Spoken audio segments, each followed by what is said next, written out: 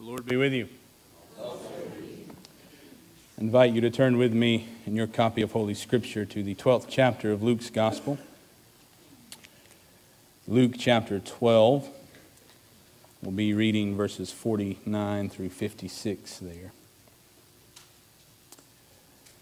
Luke chapter 12, beginning with verse 49.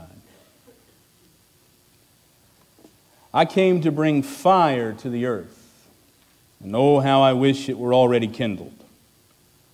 I have a baptism with which to be baptized, and what stress I am under until it is completed. Do you think that I've come to bring peace to the earth? No, I tell you, but rather division. From now on, 5 in one household will be divided. 3 against 2, and 2 against 3, they will be divided. Father against son, and son against father. Mother against daughter, and daughter against mother. Mother-in-law against her daughter-in-law, and daughter-in-law against mother-in-law.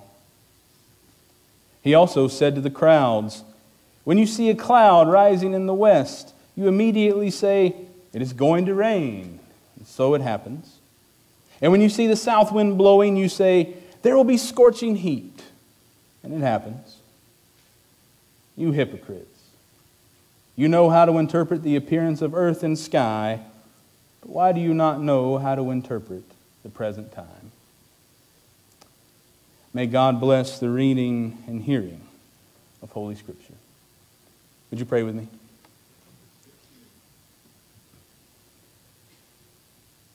And now, O God, we pray for ears to hear, eyes that see, hearts that are open, hands and feet ready and willing to answer your call. As we listen now for your words, help us to hear them, Lord. Help us to hear them so that we may do what you call us to do, so that we may be the people you call us to be. In Christ's name we pray. Amen.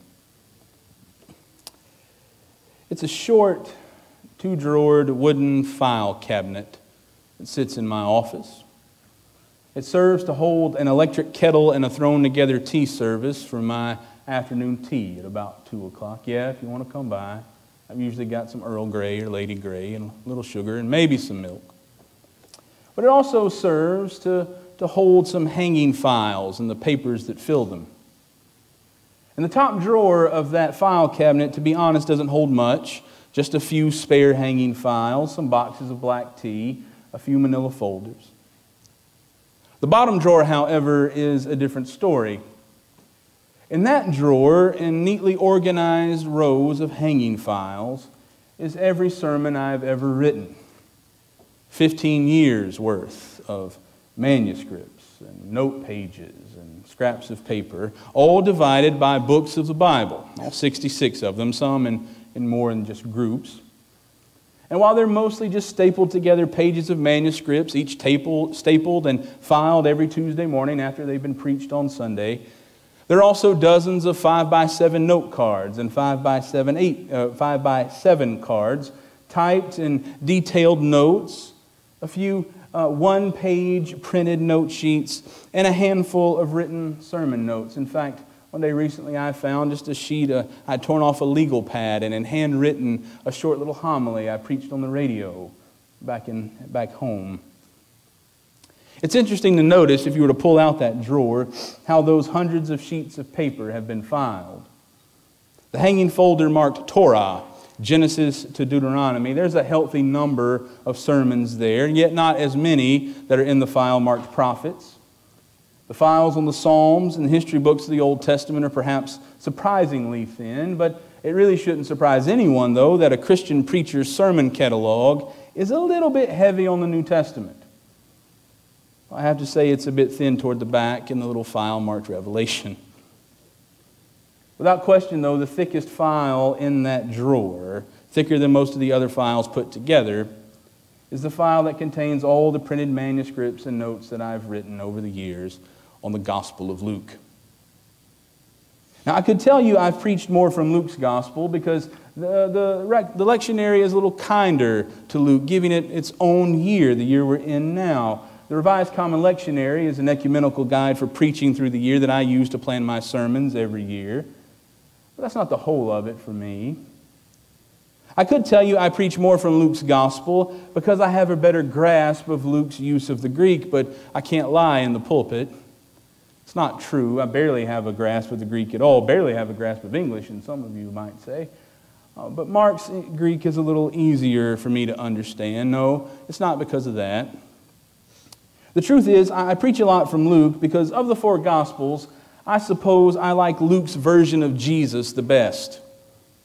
I mean, Luke's telling is the one with all the parables.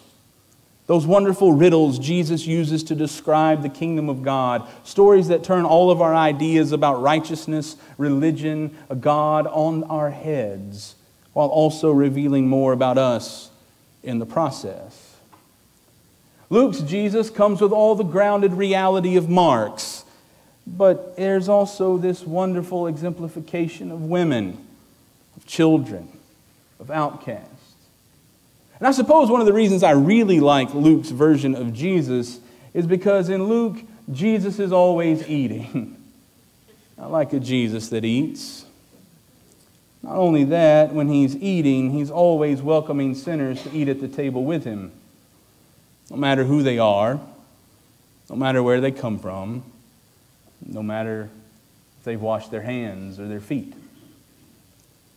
I suppose I've always liked Luke's telling just a little bit better too, because it's the Jesus in Luke's gospel that is always calling out the rich for their selfishness. Holding up wealth as one of the key contributions of injustice. I like Luke's Jesus because when he preaches his sermon, he doesn't stand up on a mount, but rather Luke's Jesus stands literally on the level place to deliver his sermon. And while Matthew's Jesus spiritualizes the Beatitudes, blessed are those who are poor in spirit, blessed are those who hunger and thirst for righteousness, Luke doesn't give Jesus that. Luke says, blessed are the poor, blessed are those who are hungry, those who literally have nothing. I guess you could say Luke's Jesus seems to be the more compassionate of the Jesus of the four Gospels. Mark seems to be just on a one-way path to the cross. Matthew seems to be establishing a new Moses. And John has this great Logos, this spiritual Jesus who walks around like Charlton Heston in the Ten Commandments, always looking out in the middle distance, speaking these very mysterious sort of words. But Luke's Jesus is the one who makes room at the table for everyone, who bids all to come into the party. Luke's Jesus is the one who welcomes back the prodigal son. Which is why I suppose the text in front of us seems so dissonant. And for all the sermons in my file on Luke's gospel, there isn't so much as a faded post-it note on this text. I came to bring fire to the earth, and how I wish it were already kindled. I have a baptism with which to be baptized, and what stress am I under until it is completed? Do you think I've come to bring peace to the earth? No, I tell you, but rather division. I don't like it. I don't like those words one bit. I don't like them because I don't want them to be true. I don't want to believe that Jesus came to start trouble. That Jesus came to stir the pot, to cause division, to set folks on edge and cause discomfort. I don't like that. I want to find a way to erase these words from Jesus, to wash them out of my Bible, to replace them with words that remind me that Jesus is, as we often sing at Christmas time, the Prince of Peace. I want a better translation. Maybe that's it. I want a better translation of these words because they're just too problematic for me. You see, I value peace in the world, peace in the community, peace in the home. I think peace ought to be one of the highest aspirations of every follower of Jesus. But then Jesus goes and says something like this. You think I came to bring peace? No. Division. I don't like it. One might think that Jesus would clear up the whole thing with the words after, right? Sort of explain away the whole, I didn't come to bring peace but division talk, but no. Instead, Jesus says words that would get him run out of most places, most communities where harmony is a high value. From now on, he says, 5 in one household will be divided. 3 against 2 and 2 against 3 they will be divided. Father against son, son against father, mother against daughter, daughter against mother, mother-in-law against daughter-in-law, daughter-in-law against mother-in-law. Surely these can't be the words of Jesus, right? My Bible doesn't have red letters. Maybe yours does. Is it printed there? Surely these aren't the words. After all, isn't family a sacred institution? Talk of families all over our Christian culture, isn't it? It's in the commandments. Honor your father and mother. But here's Jesus. Luke's Jesus. From now on, 5 in one household will be divided. In Matthew's telling, it's even more stringent. I've come to set a man against his father and a daughter against her mother. Whoever loves their parents more than me isn't worthy of me, and whoever loves their kids more than me isn't worthy of me. What's gotten into Jesus? This isn't the Jesus I like in Luke's gospel. I don't like it. I imagine right after Jesus said all these words, that he had more than one of his disciples pull him aside, maybe sit him down, say something like, now Jesus, I know you like to get all worked up about this sort of stuff. I know you like to get passionate about it, but we didn't sign up for this. Get back to talking about being blessed, about healing people. Get back to doing that, Jesus. Telling those nice stories, calling out the sins in other people. Pass out food to a few thousand folks. We did it before. We do it again. Get back to doing that. That's what we're supposed to be doing, Jesus. If you keep it up with all this other stuff, folks will start wanting to find a new Messiah. Oh, I could hear it. I tell you, I just don't like it.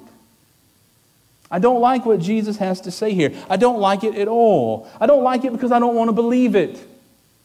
I don't like it because it's contrary to so much of what I believe and hold to be true about my faith, about my Jesus. I don't like it because it isn't what I want to hear. But you know the biggest reason I don't like it? You want to know?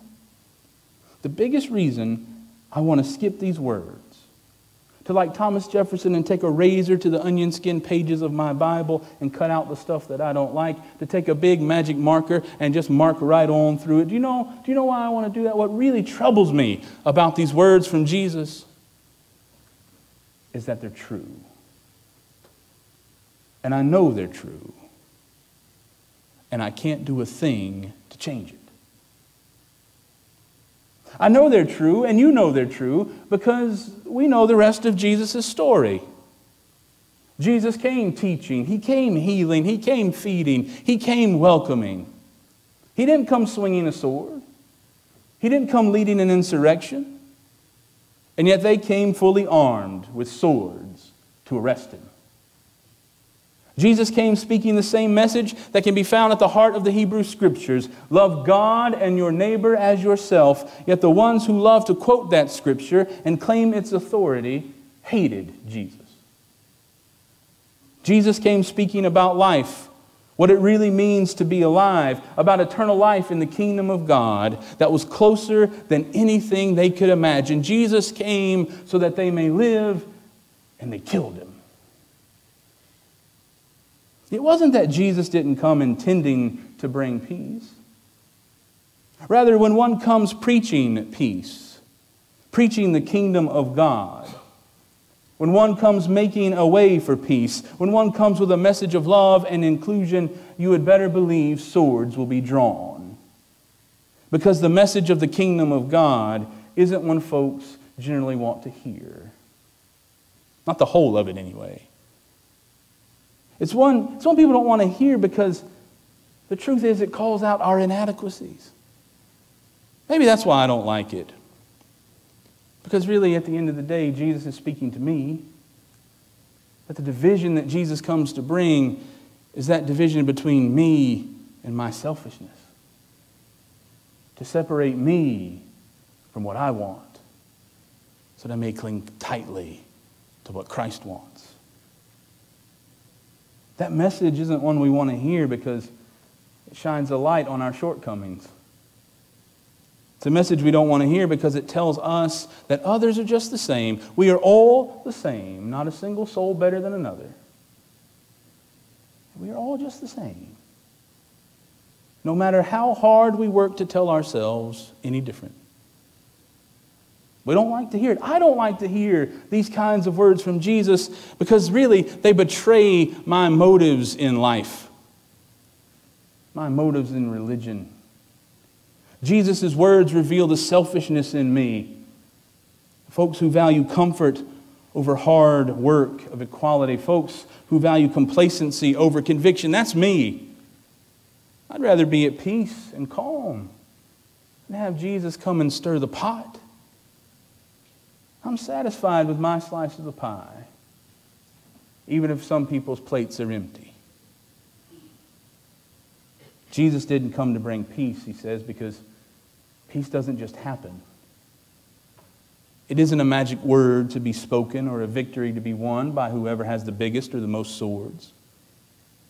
Peace is the product of hard, faithful work that comes through discomfort and a shaking up of the status quo. And those things, if only for a season, can produce discord, frustration, and in the worst cases, violence and terror and death. It's because deep down, even those who come preaching peace only really want it if they can get it their way. They had come before Jesus preaching the same thing. Peace to Israel, so long as they get it their way. But the way of Jesus is so often counter to those ways. Jesus said, "Do not think that I've come to bring peace to the earth. No, I tell you, rather division. And they will be divided. Because if we truly seek to follow Christ, to do what He calls us to do, to be who He calls us to be, it might set us up against our friends. It might set us up against our fathers who cling to comfort of a rose-colored past.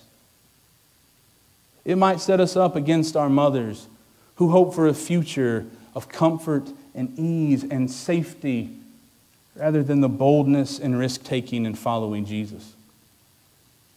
It may drive a deep wedge between us and our families as they fail to understand, why are you so passionate about Jesus? Why do you care about hungry people? Why do you care about clothing people who are sick? Why do you care about loving your enemies? Why do you care about seeing the world transformed for Christ? It may drive the deepest wedge between us and ourselves. Us and our selfishness. Because it may cause us to lose everything we've worked so hard to have. To give it away without condition or question. To strive to bring the kingdom of God on earth as it is in heaven. It may cost us more than we have to spend. Cause us pain and anguish and loss. It may even cost us our own life. But don't be afraid. You wouldn't be the first. Jesus has been there. And He's still there. Jesus says, "I came to bring fire to the earth, and how I wish it were already kindled. A baptism with which to be baptized, and what stress I am under until it is completed. Do you think I've come to bring peace? No, I tell you, but rather division." I don't like it. But I know it's true. And all I can do is pray. Pray for the strength to understand it and to persevere. Because in the end, the greatest division Christ will ever bring to any of us is that division between me and myself, between me and my selfishness, between me and the sin I seek to cling so tightly to. All I can do is pray. And I pray for you this morning that that division comes. The division that Christ creates between you and whatever it is that keeps you from Him. That Christ brings that division to you this morning in a way that leaves you to where you cannot sit still any longer. Would you pray with me?